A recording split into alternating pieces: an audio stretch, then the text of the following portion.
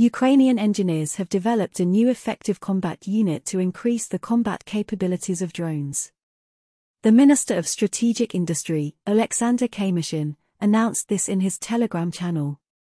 Here is one of the Western-made attack drones that has proven itself well on the battlefield, but the military asked to make the combat part more powerful, Kamyshin wrote.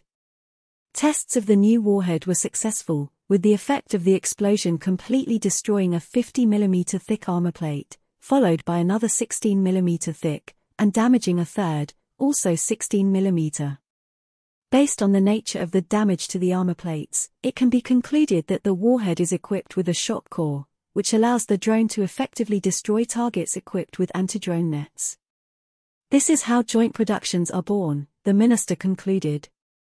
Kamyshin did not specify which Western drone it is, but based on the size of the warhead, it can be assumed that it is intended for a medium or light kamikaze drone. Details regarding the characteristics of the new combat unit remain confidential. This drone can penetrate up to 35 kilometers behind the front line and is used to attack Russian artillery, logistics nodes, warehouses, and command posts. Thanks to the GPS antenna, which is difficult to jam with electronic warfare systems, the drone is very resistant to radio-electronic interference.